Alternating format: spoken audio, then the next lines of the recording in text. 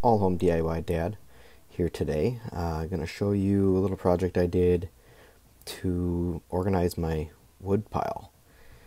Had a neighbor get a tree chopped down, and I asked if I could have some of the wood add to my pile that I already had, and then we ended up having to move it off the lot line because my neighbor had some electrical work that he needed to do.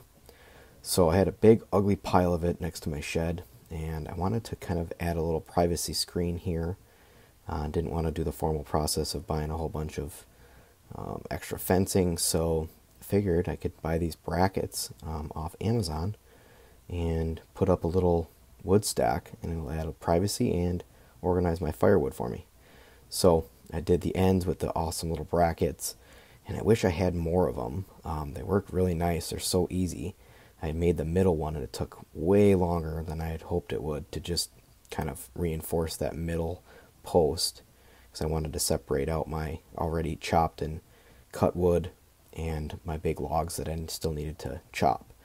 So got it all built, put a nice little cover on it with a little lean on it to shed the rain and the snow, and got to work stacking the wood.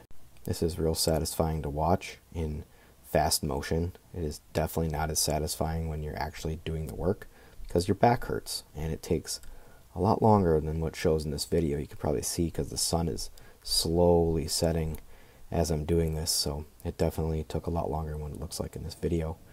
But it is nice. It kind of gets nice and tall. Get about a 5.5, 6 foot privacy screen, and all I used for this project was leftover treated 2x4s and leftover treated, I believe it was 3/4 of an inch plywood, which is definitely overkill.